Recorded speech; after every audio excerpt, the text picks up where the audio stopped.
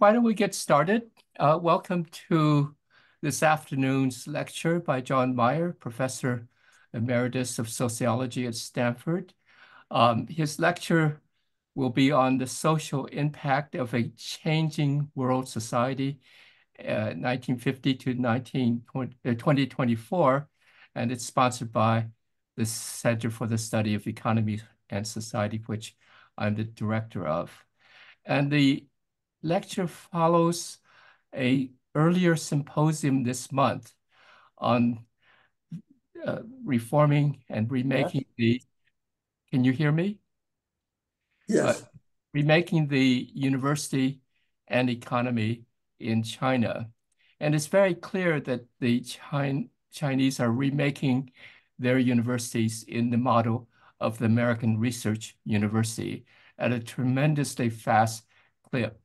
John Hopcroft, who spoke on the reform, said that for the last 20 years, the Chinese have been opening a campus the scale of Cornell University every month, which is an extraordinary thing to imagine.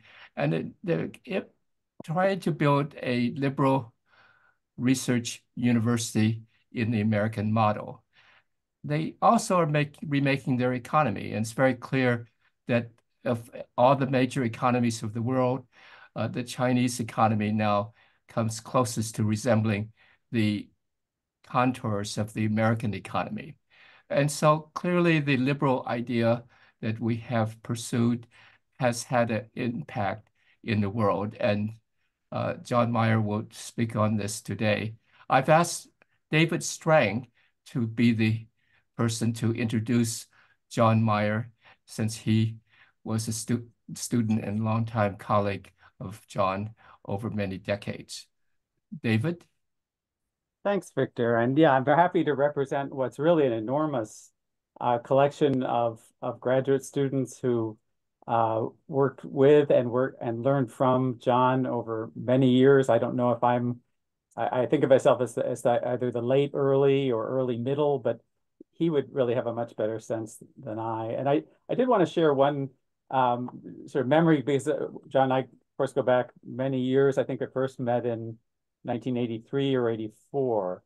So really unimaginable that 40 years later, of course, we didn't imagine Zoom at that time, but to be introducing him, to see that he looks fundamentally unchanged, I would say. Grayer, more withered. But when I think back to many great experiences with John, what I particularly remember is a period when I was preparing for a qualifying exam in political sociology. I think John and Ann Swidler were the two examiners. Curiously, Ann is giving a talk in the department here at Cornell tomorrow. But I would go into, I read really deeply, more deeply than I think I've ever read. But I would go in to talk with John, and I remember I would come out of the meetings not having the faintest idea what we talked about. And that went on for a month or so or more. Eventually I could follow for 5 or 10 minutes, and then John would lose me. But by the end of the semester, I felt I could carry on a whole conversation and understand it and even remember it later on. And so I'm feeling very optimistic about today. But John, I don't need to really introduce, has had a formative effect on sociology in many ways. I can't imagine what the sociology of organizations would look like without his ideas. And similarly, a powerful effect on sociology of education, on the emergence and evolution of the nation state, and very much and continuing on world society. And so look forward to what John has to say today, and to hopefully getting it straight. And so John said he would like to present his lecture as in a concise manner, 40 minutes, and in the interest of a discussion of Q&A, and I'll be there to monitor the discussion. Great. John, your floor. Thank you. I'm very glad to be here. I wish I were there in person, but so it goes now. I appreciate the invitation and the interest that you show. I'm reporting on, I've been thinking about these issues and an overview of world society thinking in conjunction with Evan Schofer at the University of California at Irvine, and we probably are trying to write a long essay on the matter. My theme is to describe the line of work over the last decades on sociological work on world society. And of course, in talking about that, there's a reciprocal relation with change in world society itself over the decades. So those two themes are intertwined. I'll describe a long evolution and then the striking recent, the last 10 or 12 years, a shift in direction. World society thinking that I'm going to be talking about arises along with other families of thought after World War II as the intellectual world confronted what we now call globalization, meaning massive increases in global interdependence, and theories of how that might work, partly normative, partly cognitive. There are several lines of thought in economics, range in different political orientations, resurgence of the field of international relations in political science, again with in different tones, and also, of course, in sociology, most prominently the world system story. All of these have a lot in common because they have different underlying metaphysics. They tend to be presented as in conflict with each other, which is unfortunate because they are not in real opposition, and also because some of the most interesting effects are interaction effects among them. So that in a quite striking paper done at Cornell by Lee and Strang, there's the notion that, yes, there are network effects in a neighborhood, but you copy your neighbor when he does good things, not when he does bad things. And what's a good or bad thing is substantially structured in a wider context. A simple kind of idea linking more realist network pictures of public policy, in this case, decentralization. So that's an example. World society theory. The sources of world society thinking in sociology, this line of thought we're talking about today, there are two very simple sources. One is empirical. After World War II, as part of the globalization process, there are just massive expansions of data. Kinds of data were rare in the 1950s. I was a master's student at the University of Colorado, and in a seminar, the Professor Rose, showed up with a UN yearbook with data in it. He didn't know about it before. We had never heard of it. And he said, what can you do with it? And so we set to work, and the answer is we couldn't do anything with it. The field was like that too. There was the mishandling of that, as with any new method or data system in social science, the initial waves of work on it don't work. People don't know how to do it right. So it took 1 or 2 decades. But by the 70s, there was a real massive amount of data, and now it's overwhelming. organized around on the world level, regional levels, country levels, and so on. It wasn't there then, it is now, and has been. The findings, when people got it, figured out how to do it right, were not very interesting. They were what you would now expect. A lot of variables associated with modernization and development are in fact highly correlated with modernization and development. So a lot of that was confirming standard ways of talk, and are kind of not very interesting.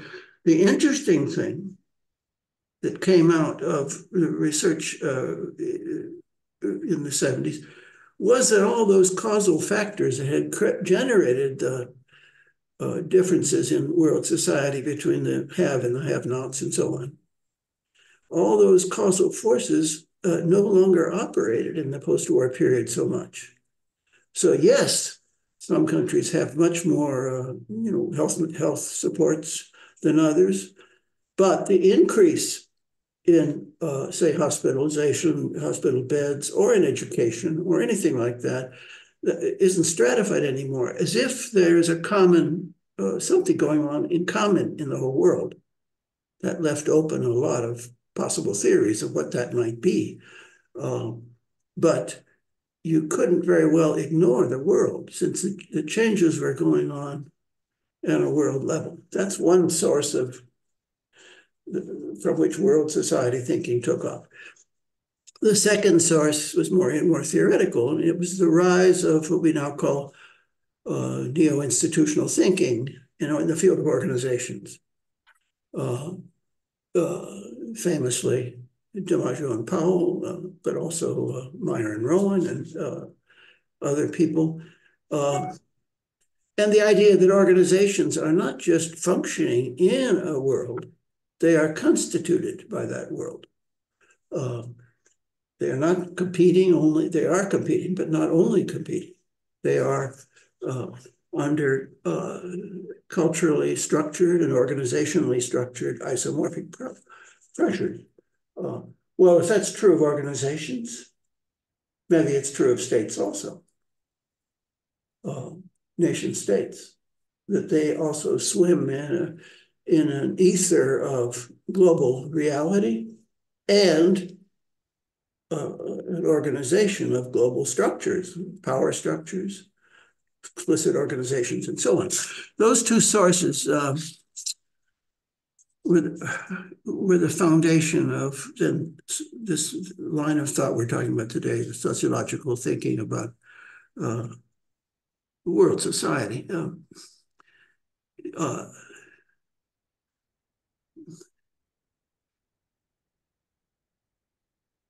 Later, early on, there were simply empirical demonstrations of isomorphic change.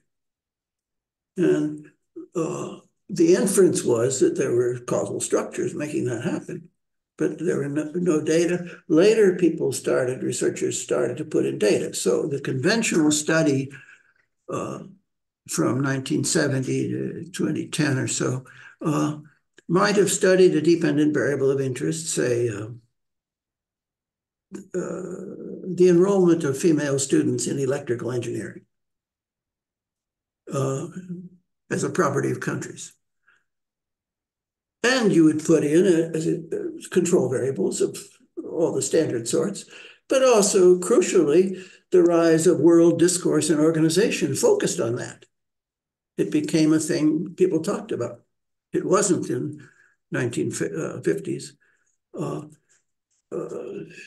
Came up slightly in the subsequent years, but of course now is a conventional subject of discourse. And the coming American sociological meetings, there will be papers on that. And they will call it the STEM field topic. Well, the rise of that topic can be seen in longitudinal analyses as directly affecting. So there's a world affecting what goes on a worldwide basis, rich countries, poor countries, all kinds of countries. The other crucial variable they put in, there are different measures of how STEMness is organized at the world level and why. of coming to Y. The other variable you'd put in would be the country's linkages to that world order, discursive linkages, organizational linkages. The conventional variable was the logarithm of memberships in international non-governmental organizations, just as a proxy for the country's linkage. And both of those variables would, in great many analyses, have the expected positive effects. As time went on, those questions shifted a little bit and became questions, well, where do all these forces come from? And how are they organized? And there was an increasing realization that all these pressures were organized around what has come to be called liberal models of a world society. In other words, the kinds of things that flow and the kinds of variables in which all these changes, follow, conform to a pattern. We had always understood that in effect what we were studying was a kind of binge in world history. But now, increasingly over time, we began to analyze that. And the phrase liberal world order became commonly used, using the word liberal in the old sense, not in the politicized sense. Well, where did that come from? Obviously, the cue is that everything starts in 1950. All the changes in trajectory of all kinds of variables, 1945, 1950, and then obviously at the end of World War II, a lot of things happen. It's hard to disentangle. One thing is the stigmatization of all the traditional European social structures. Corporatist, statist arrangements didn't look good in 1945. And where Europe had essentially failed and collapsed. The rise of the United States is an accidental matter, a radically liberal country, and in that old sense of the word liberalism. And I guess the United States had 40-some% of the world GDP, but more to the point, it had an enormous amount of credibility compared to the European models. Another factor, obviously, was the rise of the Cold War rise, the oppositional rise there, creating an aggressive commitment to liberalism. And you saw that even during World War II, when you had Roosevelt representing a racist political system and Churchill representing an empire, gathering together and celebrating the four freedoms, which eventually destroyed the British Empire and probably played a big role in undercutting American racism. In any case, that picture of people assembling after World War II and as they had after World War I, but unsuccessfully then, tried to be more successful in creating the brave new world of liberal institutions. John Ruggie uses the word embedded liberalism to describe that period, because while there was a liberal assembly of nation states in the world, a weakly liberal one, the expectations were that each of the participants, there were strong standards of what it meant to be a modern developed society in a proper way. So it was embedded liberalism in the sense that liberal societies were imagined as embedded in a somewhat liberal world.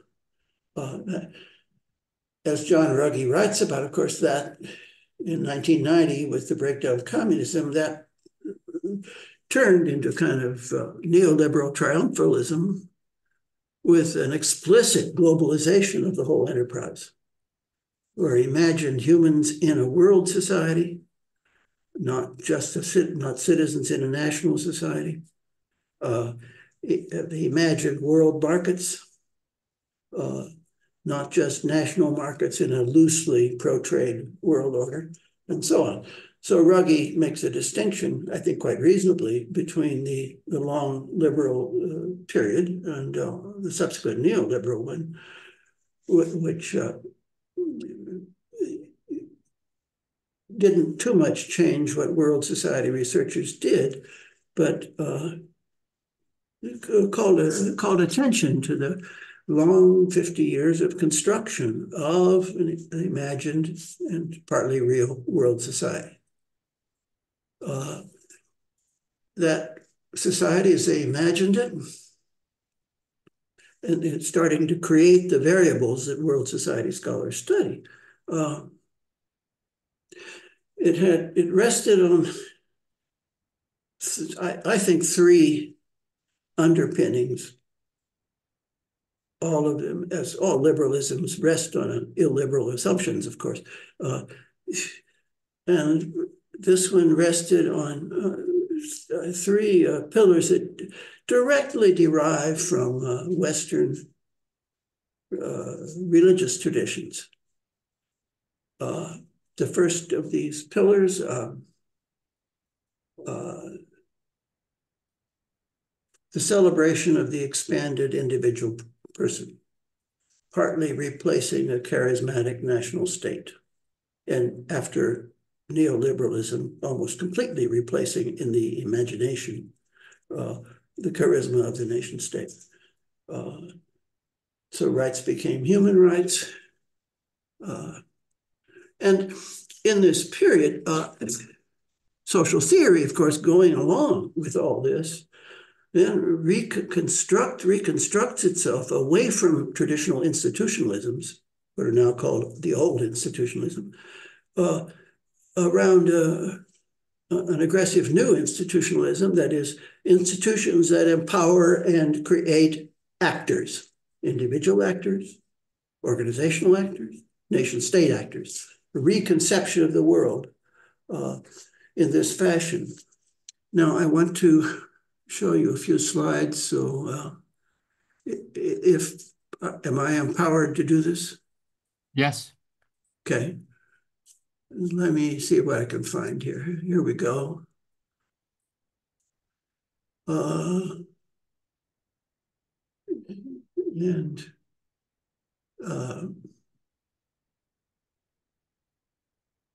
going to share the screen. Can you see the screen here? Yes.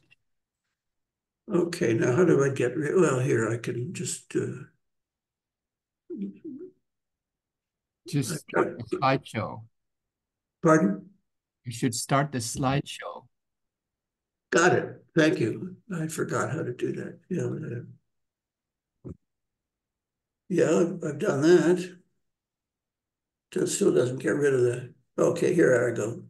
No, I got it. Yeah.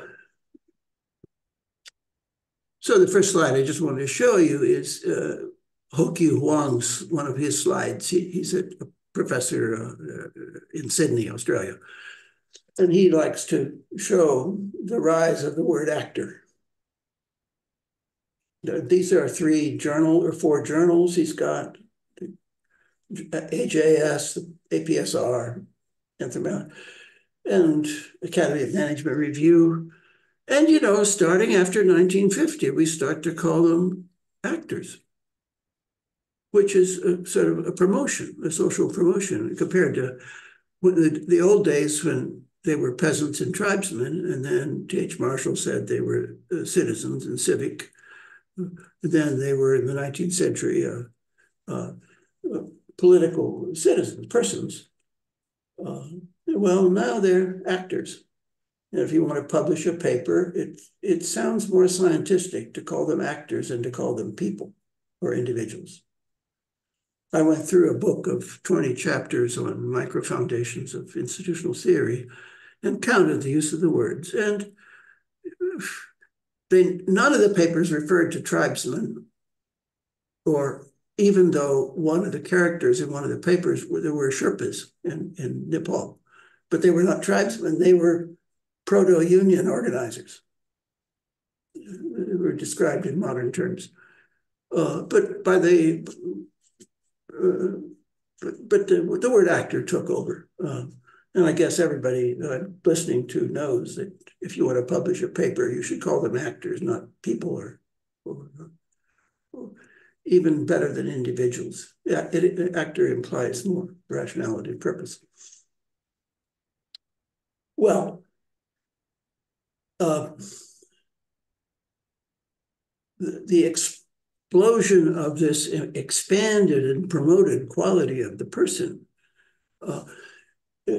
produced extreme emphases on human rights of various types, not citizen rights anymore, but increasingly human rights. In an extraordinary dissertation at Emory, Michael Elliott, who's now at Towson State, I think, in Baltimore, counted them. The ones that put human rights in some sort of international instrument. And you see that, I mean, the chart, it explodes. It's continued into the present period, but he has not followed up. His data ended like 2000, but they go up. Furthermore, the recognition that all kinds of people have these rights. Here's a list that he finds. And a lot of them just blanket everyone, but some of them focus on particular groups. But it's almost never group rights, he notes. They're the rights of individuals with this property, handicapped individuals, not handicapped people as a corporate group. The only exception there, in some cases, indigenous people are seen in treaties as having corporate rights. But by and large, it's an assertion of individualism. He also tracks who is encountered, who's entitled to pursue these, because a huge change in the notion of human rights was that they're not citizen rights protected by the state or created by the state. They are universal, they're global. So, for example, with education, after the neoliberal period in the late 1990s, you had the Education for All movement, and everybody signed on. And that's not education for citizens, that's education for all young humans. And it's a quite striking assertion of a global modernity made up of schooled individuals. And they're schooled as a matter of rights, but also in practice, school is a matter of membership in the world collective. So that a child anywhere in the world without due process of law can be required to be resocialized in a state-sponsored prison. It's very striking. And if they want to be real actors, they have to get some more advanced education, and they have to spend long years in a minimum security operation like Cornell. See, it's an amazing thing, but they're empowered to pursue it. Huge effect, and you see the cutting point in 1950, the world expansion of education, so that now it's gone on since 2005. 40% or so of the world's children experience post-secondary education in some way. And secondary education is becoming universal. Primary education is, and in all these cases, the fact that it's not 100% is treated as a social problem now. So nobody in 1950 would have thought it's a social problem if half the world's children don't go to school. Maybe it'd be a good thing if they did. But now it's an urgent social problem. So just continuing on the expansion of the individual, you have this expansion from civil to political to economic and social, and in the 21st century, psychic rights. So I assume at Cornell, you have people sitting in now and expressing their demands on the world political system in an empowered role, but also they now experience stress when they take exams. So this is the University of Utah. And we organize all kinds of things, including therapy dogs. I don't know, does Cornell have a therapy dog system for people who are anxious about exams? In other words, we have the assertion of psychic rights, empowered people, and the stresses they experience are an injustice. It should be corrected by various kinds of socio-emotional support. So that's the individual. I could go on. Enrollments, another variable is the percent of democracies. And that little reversal, it takes off in 1950, of course, and it's percent, it's not number. And you notice that slight curve declining, and that is what we talk about next, which is the post-liberal world. But before we do that, I have to talk about other tent poles. One tent pole of the global liberal society is the imagined individual and this expansion of his educational rights, health rights. And of course, there's great decoupling there as you expand this ideology in a very unequal world. Some things actually happen. Educational expansion actually happens.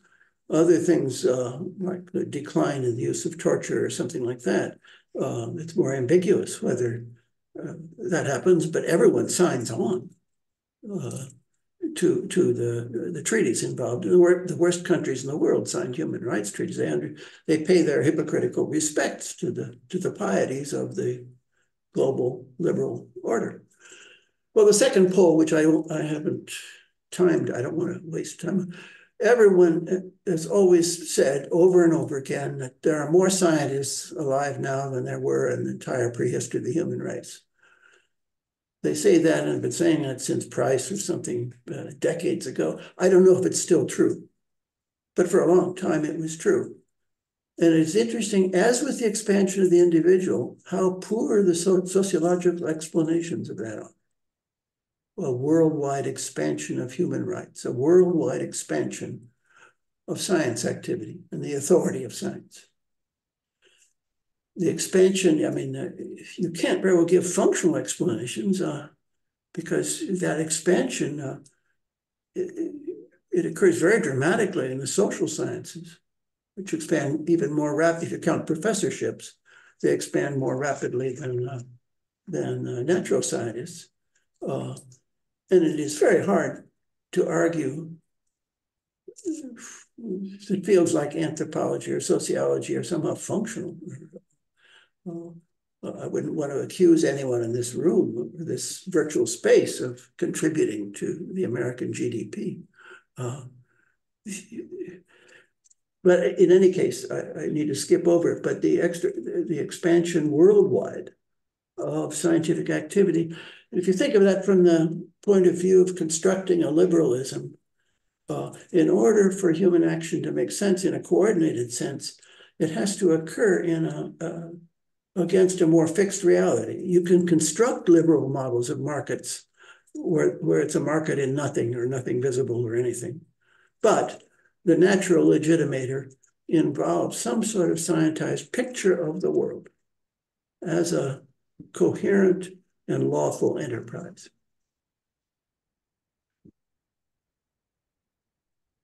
We're talking about the social sciences. Even within the social sciences, here's data from Gabler and Frank from a whole mess of universities around the world. The percentage, it's a simple percentage, faculty in history as a percentage of social science faculty. And you see how strikingly the perception of the social world is rationalized, not just the natural world. And much of this is imaginary, of course, but it provides a kind of legitimating basis for empowered individuals to engage in some sort of collective action. Another chart that shows the same things. This is from Drury and Moon. And here, the rising line is the social science. These are enrollments as a proportion of rapidly expanding world enrollments. This is the decline of the humanities in the reddish line, and the rise of the social sciences in the blue line. Much of the social science expansion, incidentally, occurs in what David Frank calls the sociosciences, meaning the sciences of human action, engineering, business, education, public policy, law, and so on. And as you know, more and more sociologists are employed in such places rather than in sociology departments. Well, I need to move on. The third pillar. So I've talked about the rise of the individual, which empowered in the Christian tradition with the direct pipeline to God, and then occurring in an organized world so that proper action matters, especially after the Reformation, and the scientized world. And the third is the notion of purpose, rationality. The world, scientized world, permits rational action. The empowered human is capable of it, and we organize it. And that produces the third pillar I want to talk about, the neo-institutionalists look at. And that is organization, where in a scientized world, empowered people assemble and around articulate, rationalized purpose. And you have just incredible expansions of organization. Patricia Bromley and I have a book about it called Hyperorganization, because many things that are unorganizable get organized, often involving the imagined authority of professionals. This cuts across countries, institutional sectors, so that it's not just your local evil capitalist creating organization. The local Methodist Church is now much more of an organization. And God help us, the university, the Cornell, I mean, I assume that professors at Cornell talk about, and only about, when they have lunch, the offenses being produced by administrative expansion. And if you studied at Cornell, the expanded population over the last 50 years of students, yeah, it's there. Professors, yeah, it's there. But the big one is administrative staff, everywhere. And that goes on in every sector, including baseball or business, or politics, government agencies, and so on. Become organizations. Older forms become organizations. I have the data I just to illustrate this, I take from, I don't know, some things we did earlier. The world participation in, I can't read the heading, but I think it's world participation in some kind of organization. Oh dear, I don't know how to get rid of the screen. Oh, there we go. This will help. No, this is just university students who are the basic material that goes into organizations. I just wanted to show that, and to show you also that this occurs in every region of the world, the expansion of university enrollments. As I'll mention in a minute, there may be cutbacks now. And then this famous old slide that everybody uses of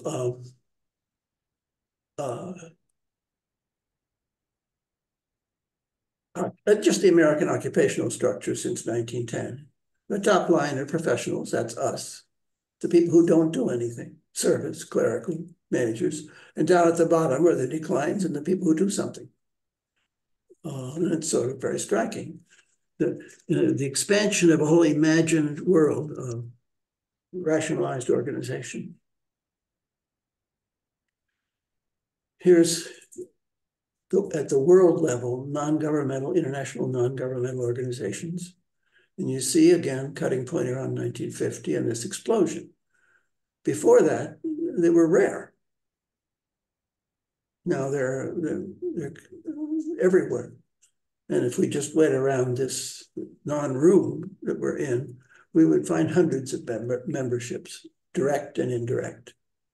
Because if you belong to the American Sociological Association, you're by definition implicated in the World Sociological Association. That sort of thing. Non-governmental organization expands. Intergovernmental organization expands. That's this one. The same curve, basically. But there are many fewer of them because there are only so many, limited number of states in the world. And then the capitalists organize also. And until the modern period, it was understood that multinational organizations, real multinationals, were a dangerous thing. There was too much cultural conflict and variation. And business schools would have courses on how difficult it is to create a multinational. But now in the modern world, they're all world citizens. They've all been to Wharton. They've all got to know each other. And it's an explosion. This count runs to 63,000 as of 2000. Other counts, 80,000. Amazing. Well, so those are my three pillars that I think the liberal society, and then the shift to neoliberalism globalizes all this, as we've seen organization and so on, and weakens, I guess, the charisma of the national state. Well, obviously, all this comes in a slowdown around 2012, in which the liberal world order gets challenged. It always was challenged in practice, but you couldn't make a speech, say, against democracy very well in the world. Even in communist countries, you had to sort of talk democracy.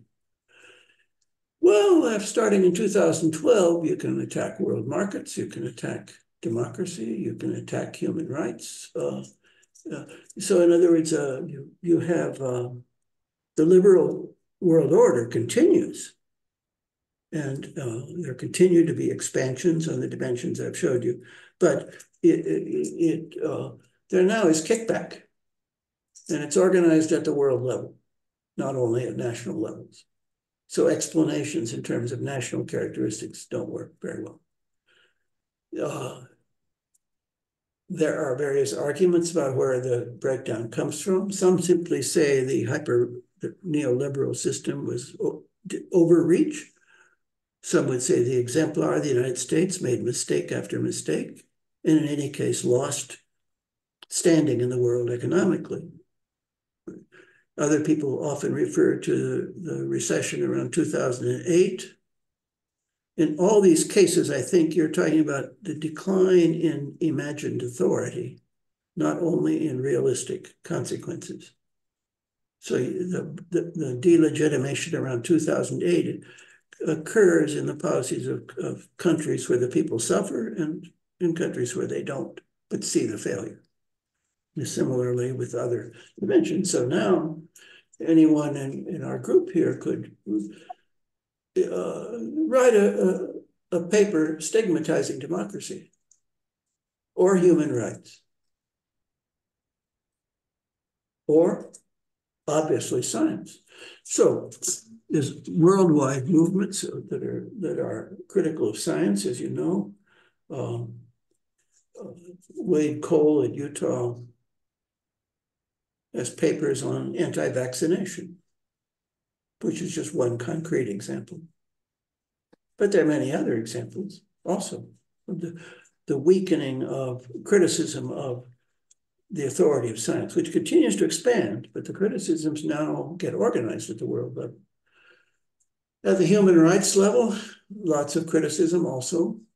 Many of them centered on the fact that the liberal system, which had a long history of economic life and political life in the rise of the modern state and the rise of the modern economy, the more recent attacks and expansions of liberalism have been in attacks on the family, the liberation of each individual member of a family, and the reconstruction of them as an individual or her, with rights of divorce, rights of abortion,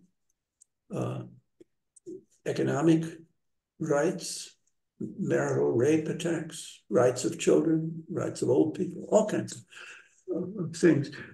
And you get kickback on that. Oh, and gays and lesbians and all the sexual stuff. So that now when you do a questionnaire, I saw one from Harvard, that on the question asking whether are you male or female, they had to create like 17 categories, which is each one of which an individual can choose to occupy, and most of which involve dramatically being an individual. The person who studies this most recently and most effectively, Elizabeth Boyle had written papers earlier on this as a worldwide phenomena. The person who studies it most successfully right now is Christopher Velasco at Princeton, with a dissertation at Texas and papers in the ASR and the AJS. And he focuses especially on gay rights. And he shows pretty clearly that in this case, around a node in world order, the Catholic Church, then you get it's a node around which pro-family people, pro-traditional family people can assemble, ideas can assemble. And he studies that as a worldwide process. It's obviously linked to the free modern choice that people have of their gender, their sexuality, and so on. So there comes under a lot of attack. It also is an attack on organization. And I'll just show you one slide. This is from Patricia Bromley and collaborators, restrictions on foreign funding to non-governmental organizations, which expand as we speak. Her data set ended in 2016, but it continues over time. And there are more and more constraints. So sort of the free world of free people and free association comes under attack from a nationalist point of view as pretty dramatically.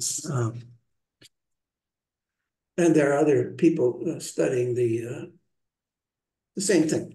The problem for world society researchers in studying this is that there's not one coherent anti-liberal post-liberal synthesis. Some of them root themselves in a nationalism, an anti-state nationalism.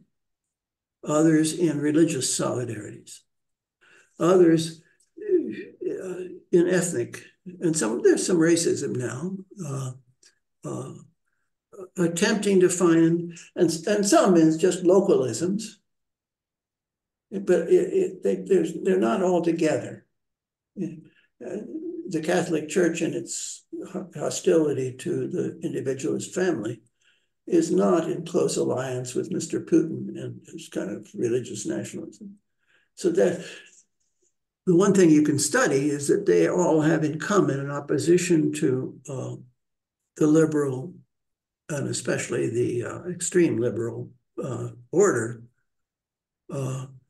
which they stigmatize as Western, American, Christian, European.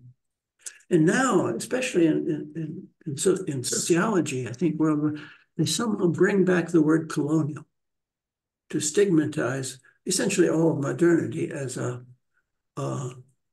colonial imposition. And so that's a sort of striking change, and it's very strong in sociology, not only in America, but also it comes up a lot in Europe, usually a left-wing storyline. But it is very odd to see American sociology students stigmatizing so much. And I have rarely in my life heard people so passionately argue for their own unemployment.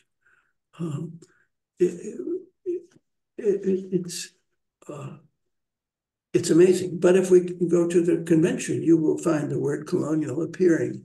It wasn't there 15 years ago. There were criticisms of the world order as economically unequal. But this is a broader anti-modern or anti-liberal story.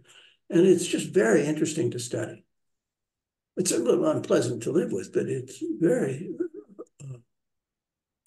striking thing to study. And I think a number of researchers really are, this is what World Society researchers focus on and talk about right now in the last 5 years or so, how to get at that, how to find various nodes in world society of a post-liberal. Oh, and I should have mentioned the post-liberalism, and Clifford Bob makes this point very, very strikingly, it's not simply a regression to some imagined pre-world. It takes off from some of the assumptions of the liberal order and breaks them loose from the liberal synthesis. And so it takes off. So a great many of the most aggressive illiberals in the world, now freed from the organizational structures and legitimation and from scientism, argue for their illiberal points of view on liberal pretenses. I am entitled to my opinion on vaccination, and I am entitled to turn that into action even if it kills everybody with measles. There is an expanded individualism using the individualist pretenses of liberalism in this explosive way, uncontrolled. And you get similar scientisms broken loose as perverted scientific doctrine. That's always been there, but it's much stronger. And then you get a whole lot of attacks on rational organization and assertion of the importance of rights, importance of community, the importance of feeling, and all that kind of thing. A reconstruction of the imagined organization on post-organizational terms. So all that is not simply regressive, all that is.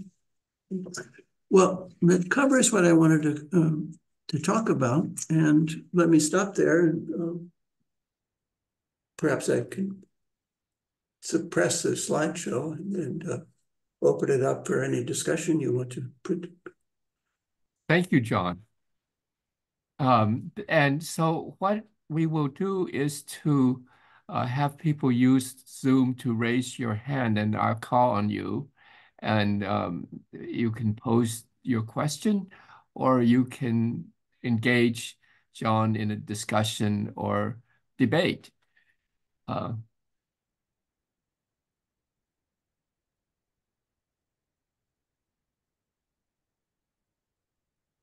So far, it's quiet.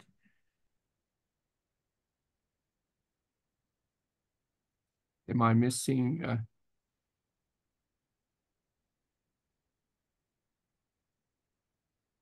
Well, John, why don't I start with a question? In the background of your writing on the liberal world order is the earlier modernization theory, which provided an alternative framework for development of the world to Marxism. And to what extent is the rise of the liberal order that you discussed this afternoon linked to American power and the rise of American power and in the world order, and establishing a liberal order and institutions that would realize and support a liberal order in American idea of it? And to what extent is the recent criticism that you point to a reflection of this decline, perhaps, of American power or the cohesive strength of a vision for the new world that was there right after World War II and in the early 50s? I think that's central, but I would add to the word power to some notion of legitimacy and so on. Yes, yes, of course, legitimacy. That is, I'd use the word power in a European sense, not the vulgar American sense. Sure. Okay. But certainly both your stories are I think, right. Almost everybody who thinks about it thinks that the post-World War II world order, did reflect the American hegemony, meaning legitimacy and power. Yes. A good book on that was Marie Lord Jellick's Harvard dissertation, which turned into a book on the Marshall Plan as a vision, not of American economic gains, but of kind of a liberal vision of a world order. But there are many other studies like that capture. And then I think you're also right in saying that the breakdown in 2012, the Americans had done some really offensive things in Vietnam, invading various places. And it came to seem not as enforcing a liberal world order, but as a colonial enterprise and the criticisms. So I think you're absolutely right on both counts. Just replace. I try to avoid the word power on this side of the Atlantic because of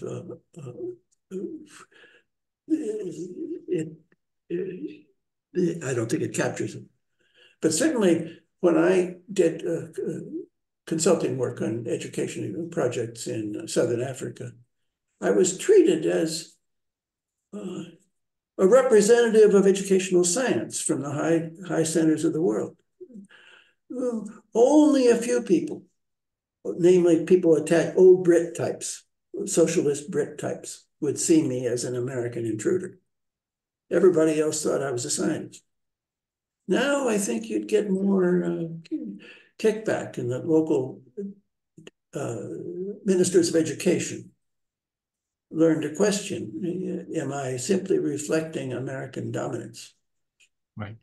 Well, there's a book which was written maybe two decades ago by Franz Schumann, and he conceived it of the liberal order not simply as you point out, power, but also the ideas and progressive idealism of American post-war order that was embedded in institutions like the World Bank and IMF, and the United Nations, which advanced the idea of human rights.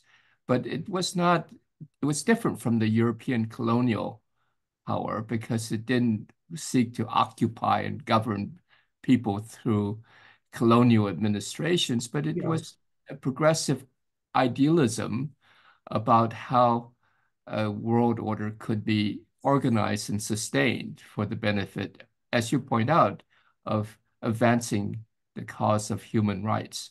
Is that fair to say that there was a different ethos which replaced the colonialism of the Europeans? Yes, I think that's just what you just said is just fundamental. Yeah, it was seen as a vision of a more democratic world, and a more individual world, and a more rational world. Yeah, more organized, because also Americans exported organization, in the modern sense. I agree. And it was seen as ideal, and they started to call it neo-imperial in 68, when the student radicals protesting the Vietnam business start to talk more aggressively about American neo-imperialism, and world capitalism. But just as you said, that word didn't come up in describing the Americans. The Americans were weakly anti-colonial. Right. And we're seen as ideal. Part of it is a legitimacy thing. Right? I agree with what you said, just friend. Yeah. Well, let's open the space for others. Paul, you're there, and David and Brett, I see, and Cui and many others, not only the Cornell community, but a broader community of the Center for the Study of Economy and Society, it seems, and students. So how are do we have a question or point?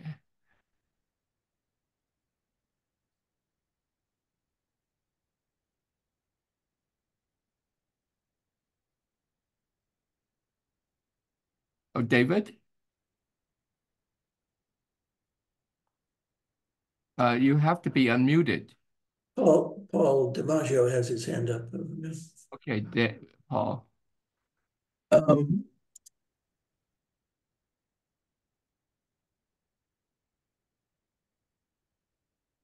You're still muted, Paul. Unmute yourself. okay, thank you. In the new post-liberal world, do you see an emerging new variant on the image of the actor that you talked about that emerged in this period of liberalism? Is there a new constitution of what it means to be a person that varies from the one that we've been living with? I think it's a great question. I don't think there's much consolidation there around that. But there is certainly a weaker sense of actorhood. So you have the resurgence of not just racism, but also the genetic talk, where people inquire into their ancestry and they inquire into their genetic bases. And then some guy in the Stanford Medical School just has a book sort of attacking free will.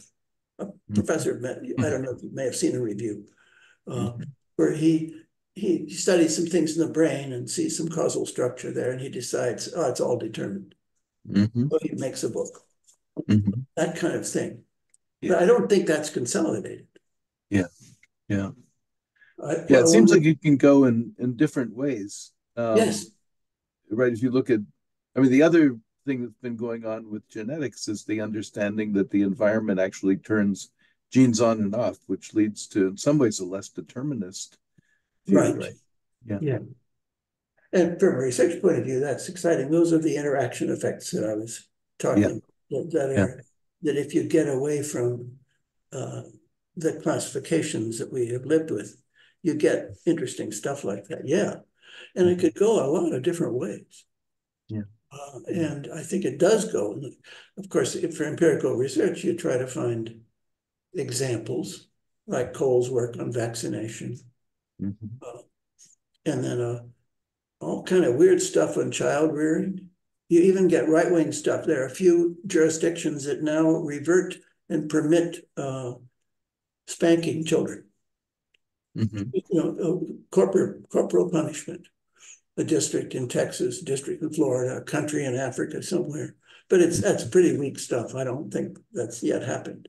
But there are candidates for office who argue that they beat their children. This in the South. I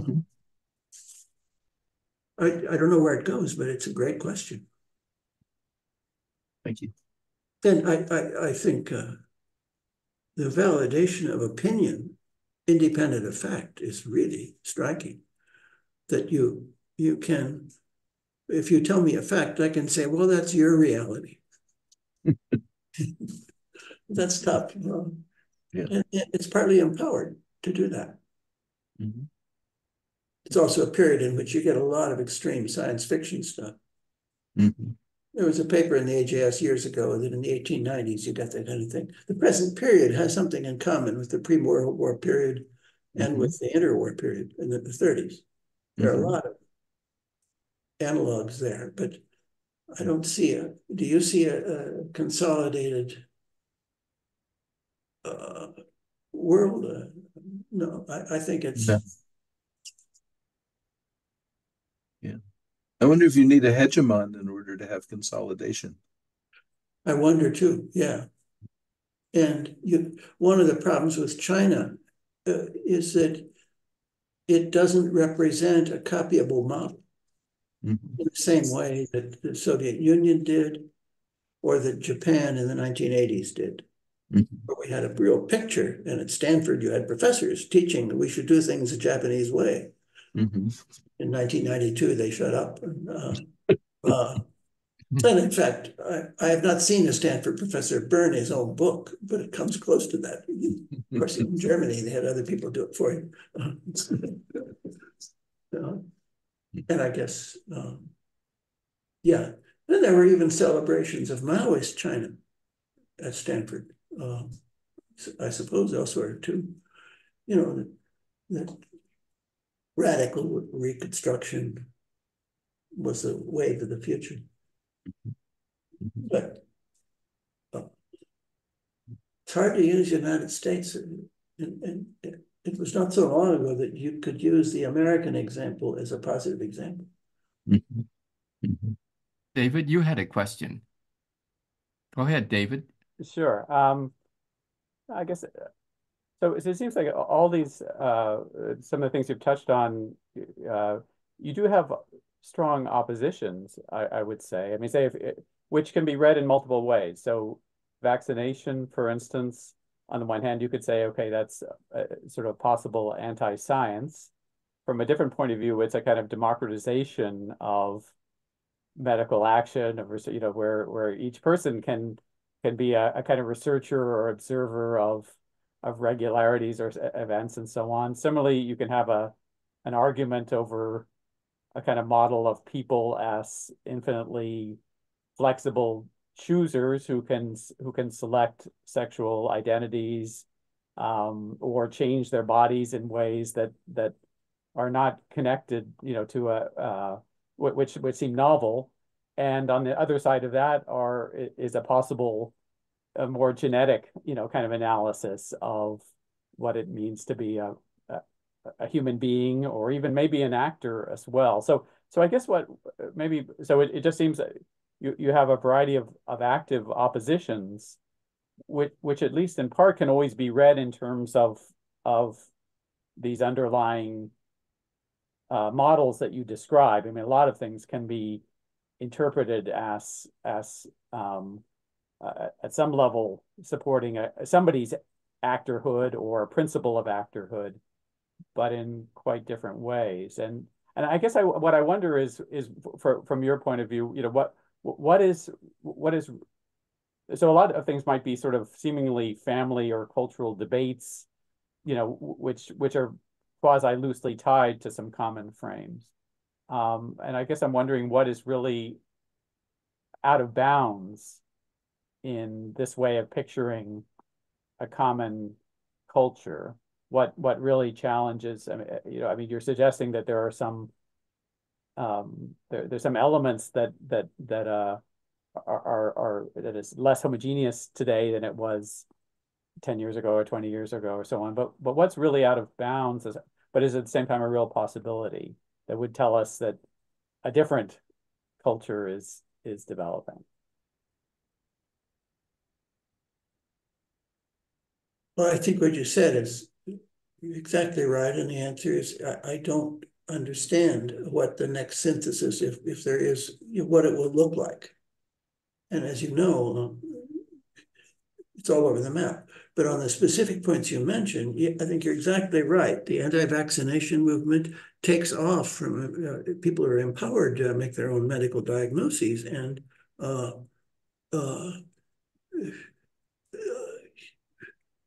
they can sometimes do so on scientific grounds. They create an alternative scientific justification or a non-scientific, you know, some other religious basis or something.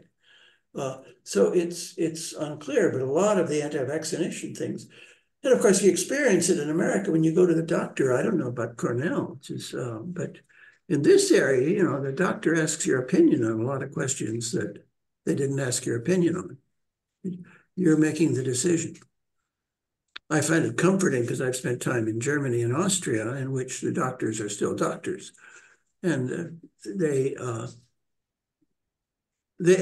exercise authority and tell you what to do, and don't consult with you about your own opinion. And I find it comforting. I've seen an Austrian doctor handle, you know, within an hour, 12, 14 patients, because he doesn't have to listen to them.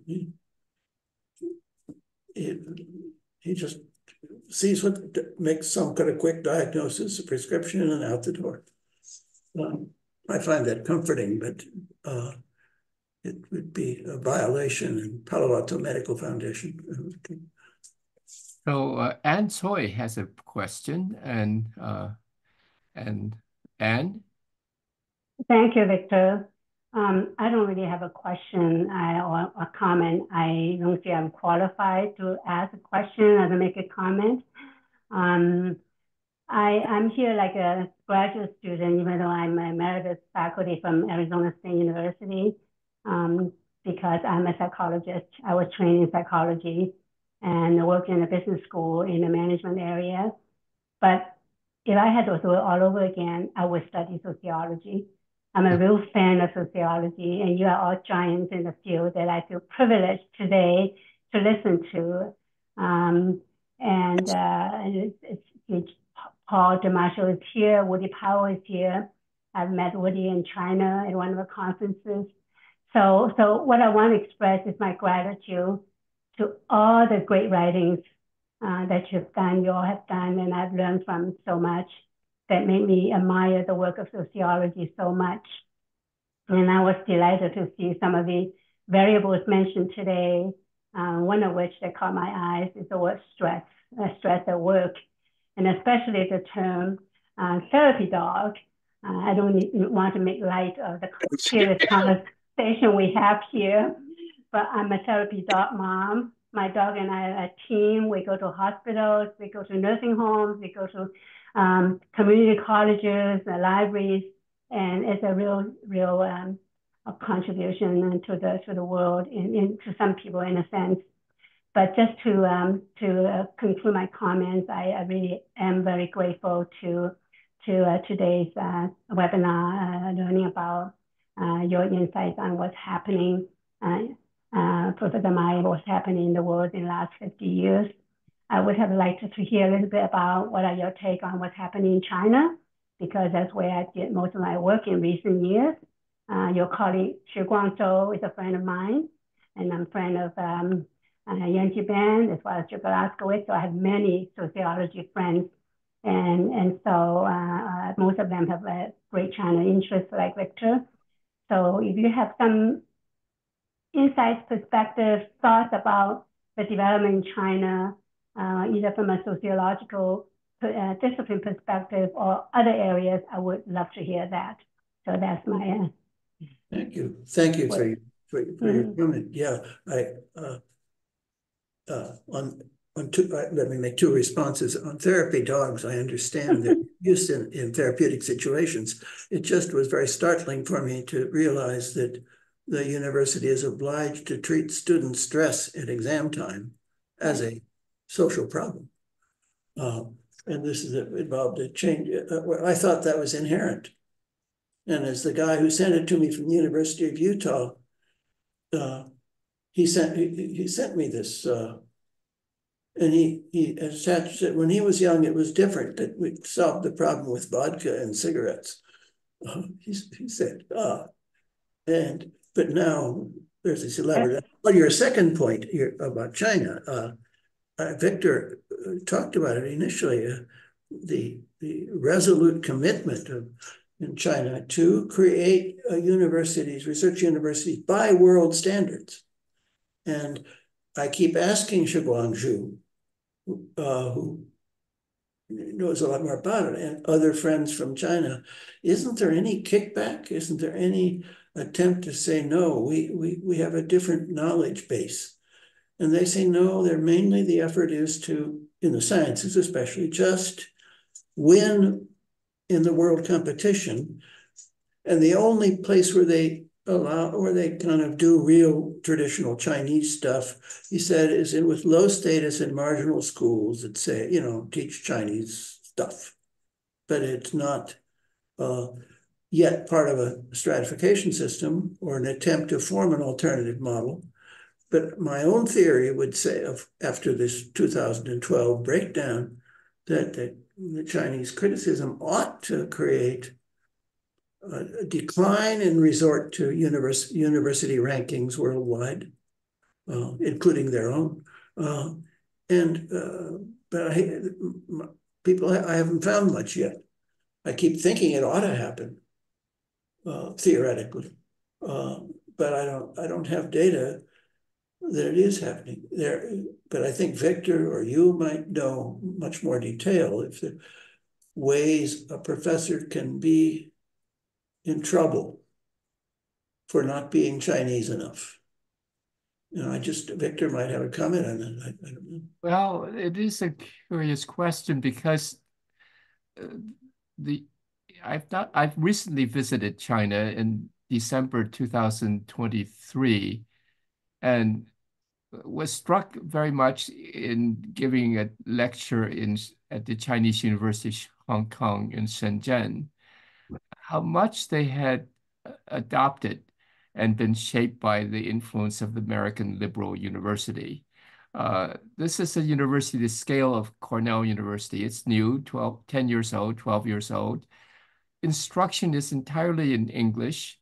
On the billboards of the student graduating class, the young men looked like they were preparing for business school careers, and the young women many of them were bleached blondes. So I was very much struck by the strong influence not only of Hong Kong, but the traditions of liberal university in the United States because they were hiring their new assistant professors from the best universities of the United States, paying them comparable salary and working out deals that would have made Stanford blush to Okay. get to stars.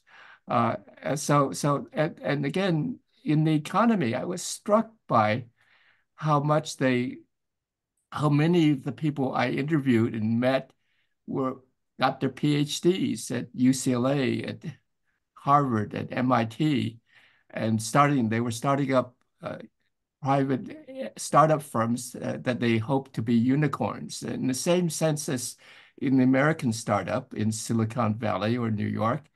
And there was a tremendous neoliberal atmosphere there for pursuit of profit. Shenzhen now has the largest population of billionaires in the world. The American dollar billionaires, they're not as rich as the billionaires in the Silicon Valley. There you have the concentration of the richest billionaires, but they are clearly moving as quickly as they can to build a free enterprise economy with the state involved in supporting this, which is, again, one of the reasons I thought your talk really followed this, identified a world order that most of us would not have anticipated so well developed in a country led by the Chinese Communist Party. That is the paradox. Yes. Yeah, I think you can find that elsewhere. The celebration of the neoliberal world also is strong in the Persian Gulf, where it's very disconnected from actual Persian Gulf realities. The Persian Gulf countries create education programs in entrepreneurship. Yeah. And I keep thinking that the changes we talked about in the last 10 years ought to produce some stigmatization of entrepreneurship. And I think I would expect people to stop talking about Steve Jobs and start talking about Elizabeth Holmes, because the entrepreneur is in an older language is not an admirable figure. He is probably foreign, different ethnicity, and exploited. But now it remains, and Stanford, but I do think that Stanford, I don't know about Cornell, but Stanford's celebration of the radical neoliberal entrepreneurship idea, I think it is weaker now. Uh-huh. And it may be Elizabeth Holmes has something to do with that. Right.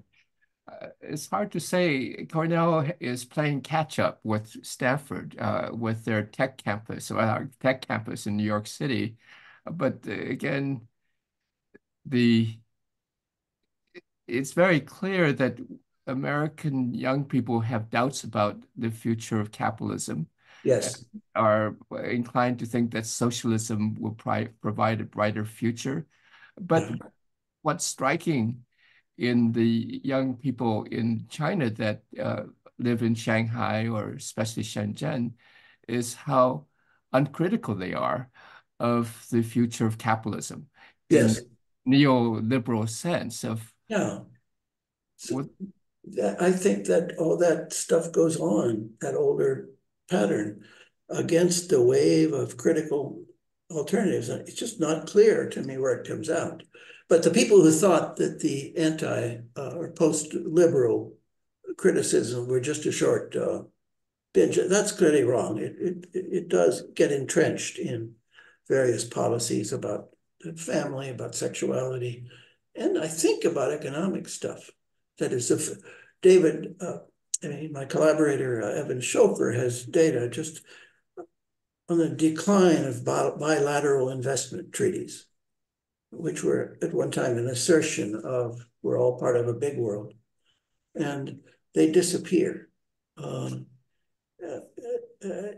I think it would be a big problem to be a politician in a third world country and talk about doing things the American way or talking capitalism. But as you say, there are corners of the world in which it's still magical. Yes. I don't know where it goes. Well, we have past our time of 5:45. It's now 5:50. And so we should thank you very much. And I do thank you so much, John, to see you.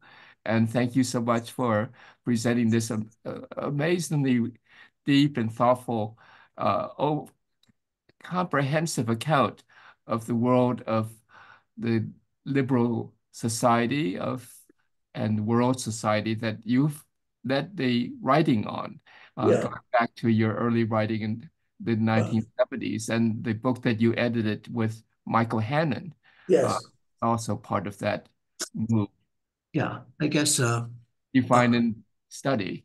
Yeah, having spent so much time studying the great binge of liberalism and neoliberalism, it's quite exciting, although it's quite depressing also to see many of the attacks. I mean, it is, but it's very exciting as a researcher.